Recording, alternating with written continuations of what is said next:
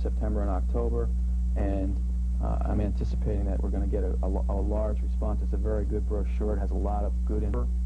Their dependency on chemicals. They also want to eliminate a lot of the maintenance, the physical maintenance of trimming and hedging and things of that nature. And that specific project that you saw was designed keeping those things in mind, trying to lower all the maintenance as much as possible, and definitely lower the pesticide use and physical maintenance. Mm-hmm. Okay, well, we took some video while we were there. Why don't we look at that? Okay. Hi there. We're out at a landscaped home that was landscaped about 4 years ago using primarily all natives.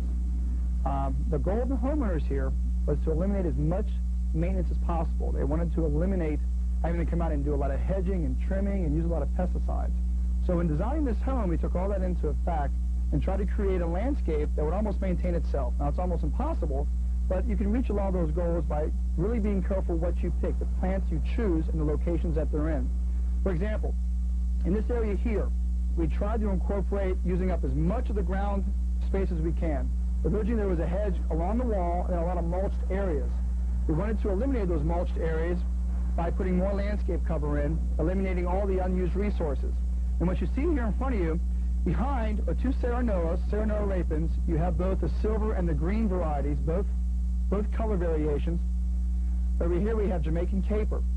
Now, this plant right now, it's in fruit. When it's in bloom, it's a beautiful plant. It's covered from basically the very top to the bottom in blooms, and it's a great attractor for pollinators. You'll get metallic bees and different species of wasps. You'll get different butterflies. It's just a great all-around hedge, a great specimen shrub also. You utilize this like you would a gardenia in a landscape. Instead of incorporating it as a true hedge, which you can for this plant, I like using it as just a one specimen planting and then incorporate other material around it. Evergreen giant liriope. This is one of the few exotics I do like to use. It's a great ground cover. It uses no pesticides, no herbicides, fungicides. Never really has any major problems that I know of that I've seen. Every once in a while you might get a problem, but it's a great exotic to use. You'll see over here, and also against this wall over here, we have wild coffee, Florida wild coffee. And this is a great hedge material to utilize in a shady environment. As you notice here, we've got the sun coming out of here, the east, and setting in the west. So we've got a lot of shade in these environments right here. So we needed a hedge that could still become full enough and accomplish the goals of being full and dense, but not become real leggy and out of control and always trying to stretch towards the light. Now this coffee, as you see, it's very dense, it's pretty thick. We cut it back once a year is all we do. Now, I don't mean cut it back to the ground. We just face it and top it about 6 inches in. So facing and topping. And this produces a lot new growth and always stays full and dense. But this hedge gets trimmed once a year. Okay, this is the fruit of the wild coffee. This fruit is utilized by a lot of different species of birds. Mockingbirds, blue jays, a lot of different species of birds will come in and use this. Also, when it's in bloom, you'll see a lot of different butterflies sometimes attracted to it, and pollinators. But coffee is just a great attractor of a lot of different species of wildlife, and again, especially birds.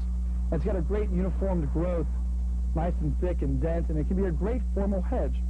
Now, down here we have a plant called kunti. This is the native kunti, Zamia pomelia. Used to also be called, if I'm not mistaken, Zamia florendana. Now this is a great ground cover that you pretty much do nothing with. You plant it, forget about it.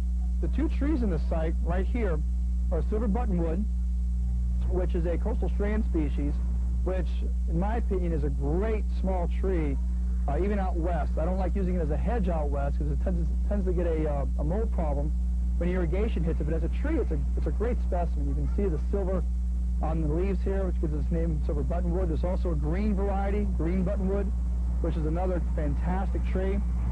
Over here we have paradise tree.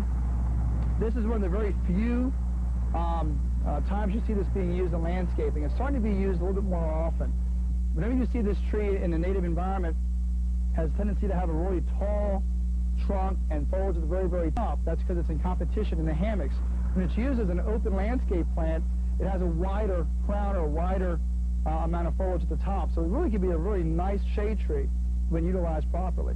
And that's why the main reason we wanted to use this here was to cool off this side of the house, create some shade underneath the area once you walk into the front yard. But a paradise tree, it's a great tree. This right here is a pigeon plum. It's a relative of the sea grape. Does not have the major leaf drop and fruit drop that sea grape has. It has some drop, but nothing compared to the sea grape. The fruit is really a good attractor of birds.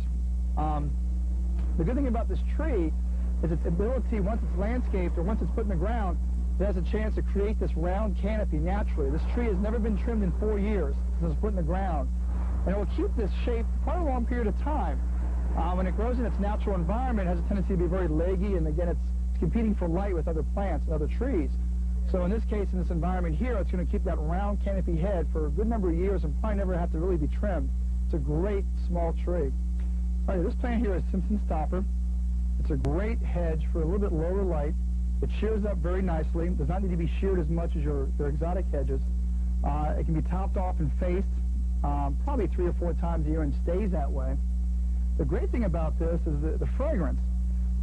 Whenever it gets trimmed, you smell nutmeg everywhere around you. If you break off a few of the leaves and rub them on your hand, you'll get a real strong nutmeg smell also. So it's got a really neat fragrance. It blooms a small white flower in the spring into sometimes late summer, which attracts a number of different things, different pollinators, sometimes butterflies. The good thing about it is the red berries, after its bloom cycle is over, will attract blue jays and cardinals and other seed-eating birds, fruit-eating birds. And it's just a great hedge for using in this area. Now, here's one of my favorites. This is firebush. And you can see that it's covered in blooms right now. This is probably the best attractor, in my opinion, for hummingbirds, for butterflies, especially the zebra butterflies and the Gulf fritillaries.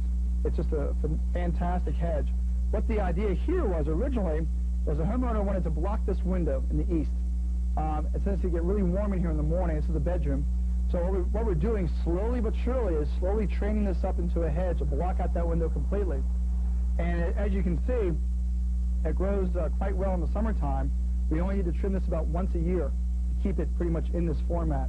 And a lot of this stuff here, again, with trimming, you don't need to use any gas-powered hedge trimmers. This is all hand pruners and a pair of snips like this. It's a lot better for the material. It's healthier. It's good exercise. And you don't have to use all those big, loud gas equipment to maintain this yard. My favorite hedge. Without a doubt, the best hedge in the world.